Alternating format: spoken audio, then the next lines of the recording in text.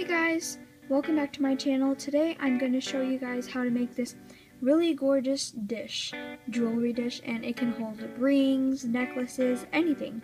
So let's get right on to the video.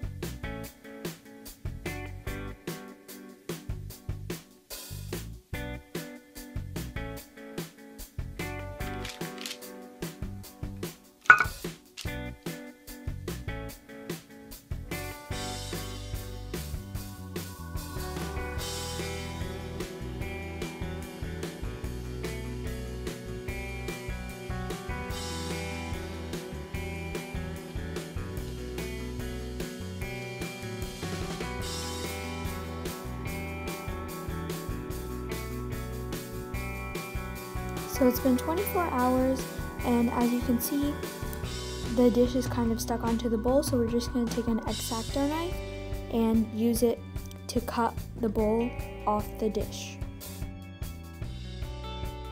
Since the edges of the bowl is kind of rough, we're going to take fine grit sandpaper and gently go over and sand the whole outside edge. Once you're finished sanding, just take a paper towel to wipe away all the dust from your dish.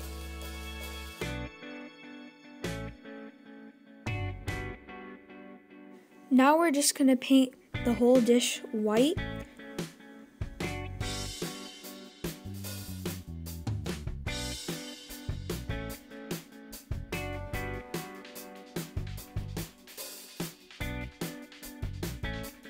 So I finished painting both sides dry, and acrylic paint dries pretty quick. The other side's dry already, so I'm gonna go and let this dry for about 5 more minutes before doing a second coat. So now we are ready to do our marble effect, so I'm gonna pour some purple and some blue and teal all into my cup.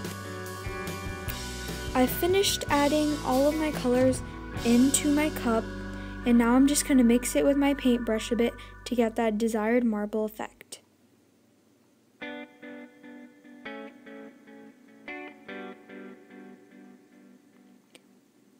Next, I'm going to place my dish inside a bowl so any colors won't spill out. Then I'm going to go and pour all of my paint over on top of my dish.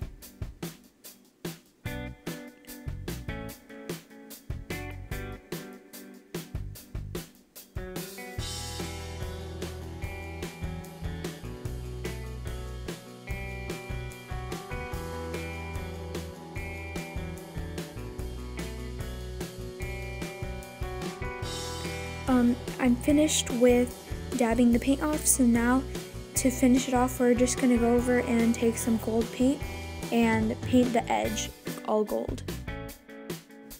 Lastly, now that our dish is dry, we're going to go and we're going to take some Mod Podge and apply it all over the dish just so it's sealed.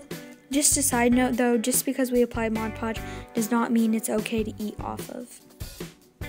And yeah, that's it.